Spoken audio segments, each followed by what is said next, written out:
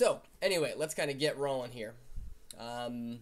What do we need to know? What do we need to be looking at, right? So if you remember on Google Classroom, let me bring that up for you guys on the screen here, right?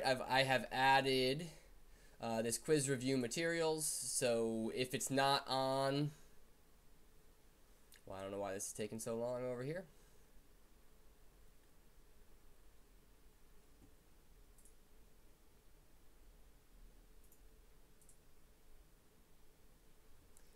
If it's not in here, then it's not going to be on the quiz, right? So the two PowerPoints that you need to look at, the two notes, anyway, these are, remember we used the class website for this more than anything, but these are kind of review PowerPoints, right? So let's kind of open these up quickly here. And I'll kind of point you to a couple things. You should remember about the different reasons for the exploration, right? For sure, you need to remember the whole God, gold, and glory, the triple G's, right? Don't forget that. The advances in technology are going to allow the exploration to just flourish, right? So that's a really important thing as well. We talked about all the different technologies, which we'll get to back in a second. Remember, the trade routes have been closed off by the Turks. Remember when Constantinople was taken over by the Turks and changed into Istanbul. And then every other country is going to have the differing motivations, right? So we talked about three major technologies that you're going to need to be aware of, right? You have the rudder for one, you have the lateen sail for another, and you're going to have the astrolabe, right? We talked about all three in a good amount of detail for sure, right? The rudder works with the sail, and using them with the caravel, which is the name of the ship, you can actually kind of sail against the wind for the first time, which allows them to be able to move, right? So we talked about Portugal being the kind of some of the first explorers, first major explorers. We talked about Prince Henry the Navigator, kind of financing some of these, right? Financing a lot of these expeditions, right? To head along western coast of Africa and to see what's over there, right? You have Bartholomew Diaz, right? Bartholomew Diaz is the first one to kind of make it to the southern end of Africa for Portugal. And you're going to have Vasco da Gama, who's going to be the first one to make it all the way to the Indies, right? So don't forget about those people. You might need to know them. Don't forget the Portuguese. Their big thing is going to be these trading posts that are going to be set up along the western coast of Africa. And it's going to be a lot of the slave trade is going to kind of come from these people, right? We talked about triangular trade. You have the slaves moving from Africa to the Americas. You're bringing from the Americas, these people are then loading up with tobacco and sugar and other raw materials, bringing them to Europe, right, where they're going to be manufactured into goods. Sorry, this cat is, I'm going to point on the cat here for more fun. But anyway, you're going to have these manufactured goods brought to Africa and traded for slaves, and ultimately that's going to be this triangle, right? And it's going to continue. It's going to be super profitable for a lot of people, right? So we talked about Spain. We're re-bringing up that whole idea of God, gold, and glory, right? The triple G. And the Spanish are going to mostly be economic, right? They're going to be looking for precious metals. They're going to be looking for gold. You're going to have mission work that's going to begin as well. And that mission work is super important, and it's going to play a huge part of the encomienda system as well a bit later, right? And also legacy. Guys like Cortez, guys like Pizarro and such are going to be wanting to leave a name for themselves, and people are ultimately going to be trying to make this happen for themselves too, right? You have people like Coronado we talked about, and Ponce de Leon is going to go to Florida looking for the fountain of youth, they say, right? So, anyway, exploration in stuff for Spain as well. Don't forget Columbus, his discovery of the New World, right? This rediscovery is going to kind of open the door for further exploration, of the New World by the Spanish from the Europeans as well from the Old World, right? And it's going to create this Columbian exchange, right? The Columbian exchange is this exchange of ideas and exchange of goods and things that are going to be between these two now areas of the world that are going to be connected for the first time in a very long time, right? So we talked about a number of the things. There was a good graphic on our class website. Don't forget that, right? So you have the animals and things. Just read over these and such. I'm not going to ask you so many questions about this, about specific things, but you should just be aware of them, right? So we talked about three sort of civilizations as well. They were three civilizations in South America and as well as Central America, kind of in 1491, if you will. We have the Olmecs, kind of BC group, right? You're going to have the Maya, who are this AC, after the Common Era group, right? They're going to be kind of the first major civilization, if you will, who are going to be known for a lot of things, and we're learning a lot more about them with some of that archaeology that we were talking about, right? The LiDAR and the shooting the sonar out in the trees and such, and being able to find these new areas, right? But the Aztec, the Incas, you should just know a little bit about them for sure. You can know this stuff wouldn't be a bad idea. So, the Spanish colonies, you have Spanish culture spreading out from these conquests, right, of Pizarro and of Cortez. You're going to get the encomienda system, right, which is going to be kind of based around, it's sort of the caste system, right? It's where you are coming from is ultimately going to be your status, right? So if you are Spanish and you come from Spain, you're going to be the top of this pyramid. If you are born in New Spain of Spanish parents, you're going to be kind of below them. They'll probably interact, but then you get this mixing of blood, right? The mestizos, the Spanish and the Native Americans having children, and the mixing of blood. You're going to have straight up Native Americans and then straight up enslaved peoples as well. And the Native Americans are going to be sort of enslaved, right? They're going to be their religion's going to be trying to be converted, right? They're going to be working as well as the enslaved Africans and such. And sadly, as we've talked about, a number of these Native Americans are going to be killed, right? Over 90% of Native Americans are going to be wiped out by diseases between Columbus showing up, right, and the first kind of English settlements. So that's kind of a very disconcerting number for sure. We talked about the Spanish borderlands and this culture that's going to, the Spanish are going to push into, right, all the way up into California, New Mexico, Texas. You're going to start to get this mestizo and culture spreading and such, right? So let's move to France, right? France is going to largely be economic. It's going to be largely economic based off of the fur trade. The two big people, really, the biggest, I'm not going to ask you anything about Samuel de Champlain, but the big person you should know for France is this man named Jacques Cartier, right?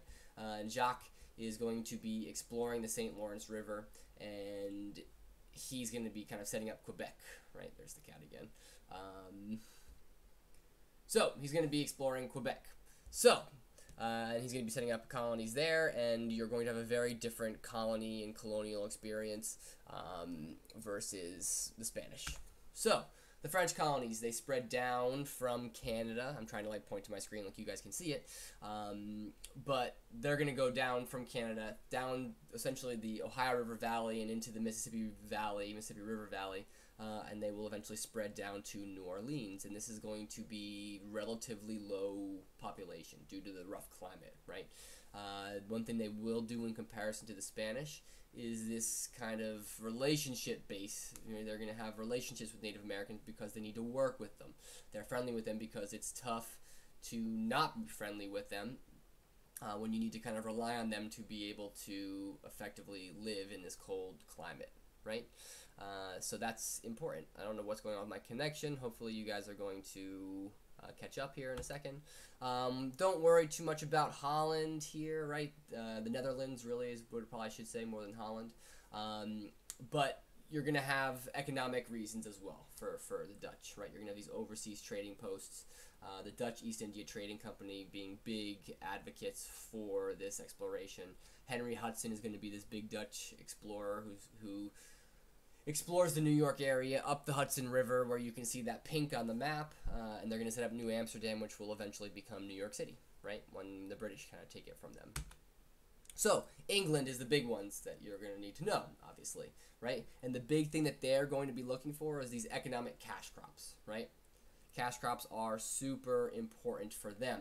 Without the tobacco, Jamestown would not have flourished, right?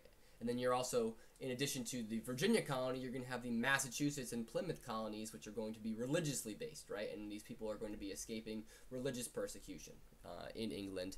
Remember, we have the Reformation going on kind of around this time. Things get a little weird there, if you remember from World History 2. So people are going to try to get the heck out and be able to worship the way they want to worship, right? So the first British colony attempt, anyway, is this colony known as Roanoke, right? It's right there off of kind of on the coast here of North Carolina. It doesn't go particularly well, right? It just doesn't go well. It's this lost colony. It kind of just disappears. Some of the main leaders had to go back to England to get supplies, and when they come back, the colony has just kind of disappeared, and all the people are gone. So they're not really sure what happened to them. It could be Native Americans. They could have maybe moved inland, and people are not sure, right? It's this big mystery still even to this day, and they're actually trying to figure that out through things like DNA evidence. So maybe we'll get a breakthrough eventually on that. But anyway, moving on to Jamestown, right? Jamestown happens 1607. You should be familiar with that because, heck, a lot of license plates say that in this state. It is the first permanent English colony, and that is really important. First permanent English colonies. I hope you guys can get that into your head because that is going to probably show up on your test.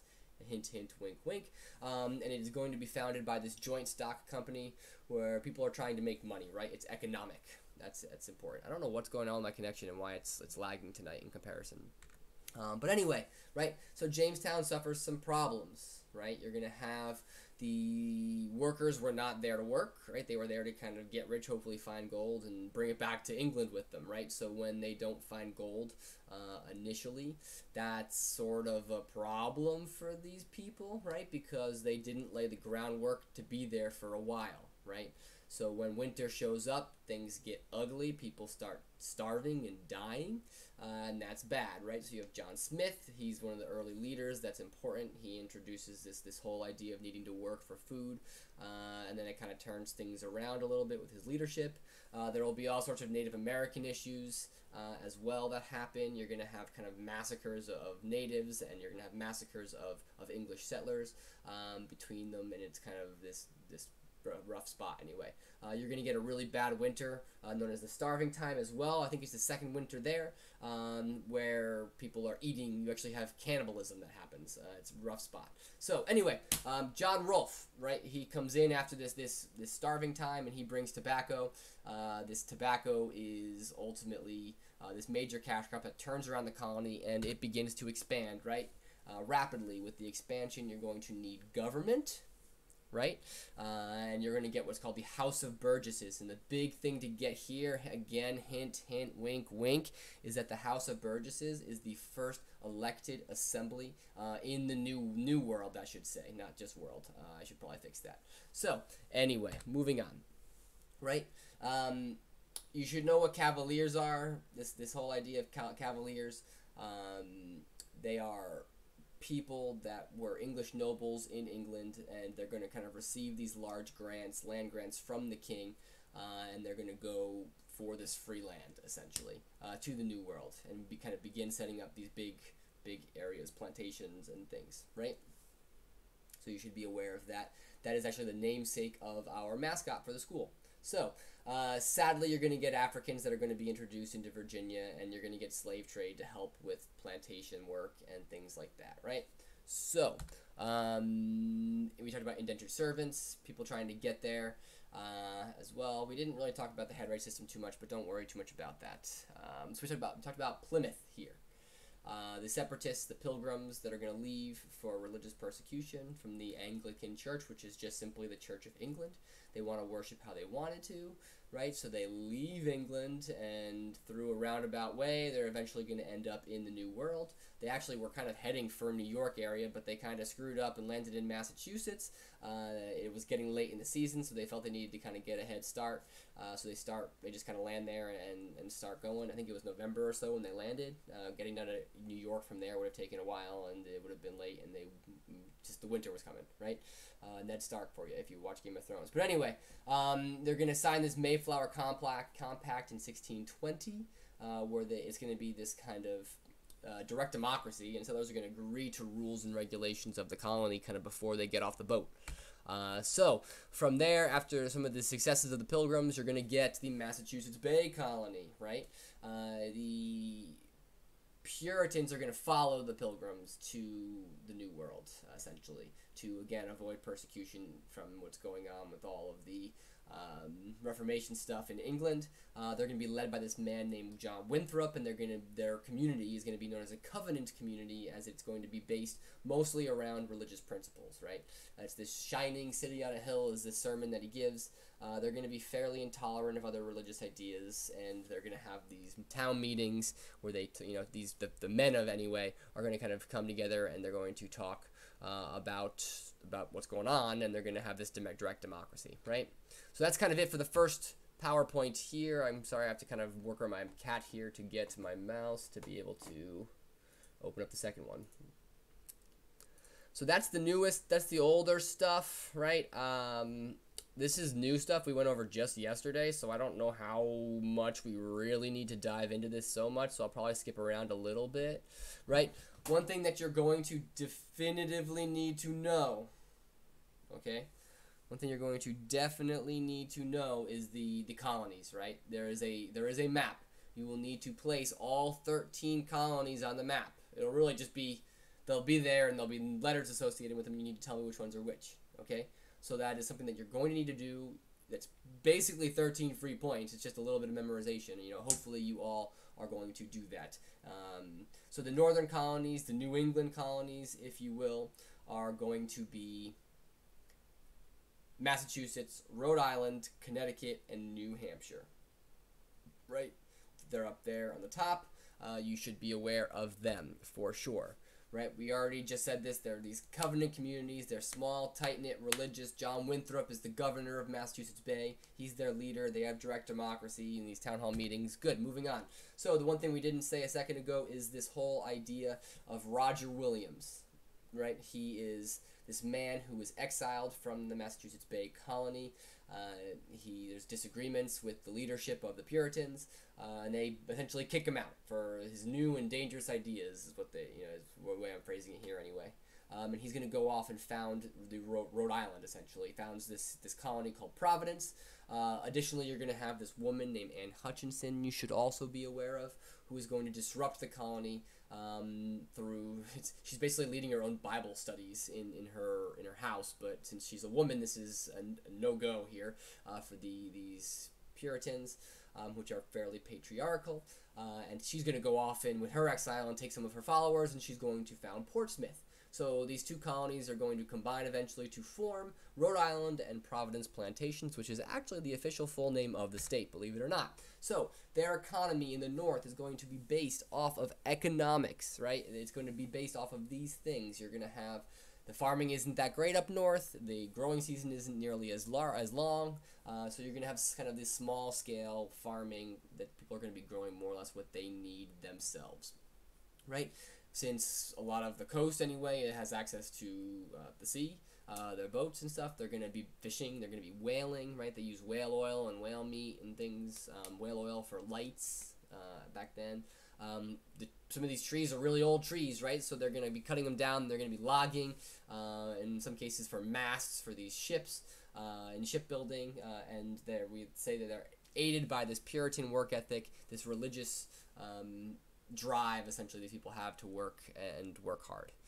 So anyway, moving on to the middle colonies, right? We have New York, Pennsylvania, New Jersey, and Delaware.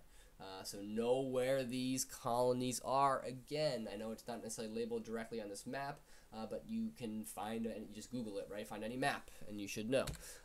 So the middle colonies are going to be this it's different than the South and the North in quite different ways, right? There's a lot more mixing of peoples, different religions mixing here, different type of people mixing here. So you're going to have this religious tolerance. You're going to have the Huguenots, which are these French Calvinists that are going to help settle in New York. You're also going to have Jewish people settling in New York. You're going to have the Presbyterians in New Jersey, William Penn, and the Quakers in Pennsylvania. These are just things that you should be aware of.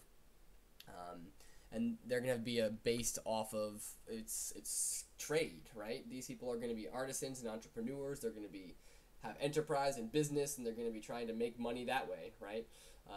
Some of it's shipbuilding, some of it's farming, making ends meet, however they can, just like most of us. So that's what they do, right? And around the middle colonies, you're going to have New York and Philadelphia kind of being these big commercial seaports that are going to, businesses are going to grow up around, and people are going to flock to for cities, right? All right, home stretch, southern colonies, right? You have Maryland, Virginia, North Carolina, South Carolina, and Georgia. Okay? So we talked about the family status, the ownership of land, right? Be aware of that. Don't forget these wealthy aristocratic people that had been there for a while at this point. Well, they're going to start to dominate the colonial government and society, right? Some of these people are also going to have an allegiance to the Church of England and England itself. They're going to have closer social ties so that when the American Revolution happens, there's going to be a lot more loyalists to the British Crown that remain down here, right? So a lot of the big plantations end up in these coastal lowlands, in some of these big rivers, these big tidal rivers that have easy access out to the sea and thus the ports, so that they can sell their tobacco, essentially, right? The big cash crops are tobacco, rice, and indigo. You're also going to have what's called the backcountry. So the farther inland you get and the closer to the Appalachian Mountains you get, the tougher it is for some of these people to... You can't have plantations. The land isn't kind of conducive to that. But you're also going to have people kind of having their own farms, and they're going to head back to that kind of subsistence farming where they're going to be farming just for themselves, more or less. They're going to be trading with any people that are nearby, if there even are, hunting. And the big people that are coming from there are these Scots, Irish, and English of descent. So we talked about indentured servants, right? This often 7-year term to pay for passage and relieve of debt in Europe to get over there. And these are the Scots-Irish, right? People of Scottish and Irish descent and English descent even are going to be a lot of these people, these indentured servants, when their time is up, they're heading west to the back country. So we talked about slavery. We're going to be doing a whole day or so on that coming up. But what happens is eventually they're going to move away from the indentured servants and effectively they're going to head to more enslaved Africans. They don't need to pay them, right? Sadly, they just need to buy them, and it's horrible, but that's kind of the time period we're talking about. And these slaves are forced to go over the Middle Passage, which is this horrific experience for them if you've ever seen movies like Amistad or anything like that. Which gives a good portrayal of the Middle Passage and people dying and being chained and so little room and no places to go for the bathroom and horrible food, and in some cases when the people are expecting you to, or when they're expecting to be boarded by authorities, they might even just throw all these people overboard with the chains and lay them down and drown them. It's horrific. It's horrible stuff. But the slavery is going to, as we're going to talk about, has become kind of this major conflict between the North and the South, right? So in the last piece is this Great Awakening, which really all you would need to know, and all I'm going to ask you to know about this at all here would be that it's just kind of this big religious revival in the 1700s, and that it's going to partially help lay the social foundations for the American Revolution. Okay, so that's it, really. That's pretty quick. We did that all in less than half an hour here, barely 20 minutes, really. So that's pretty good. So hopefully that was helpful. I would suggest one last time looking over a map, right, of the 13 colonies, knowing where they are, knowing which ones are which, and that's like a third of your quiz tomorrow, point-wise. So that's a pretty good deal. So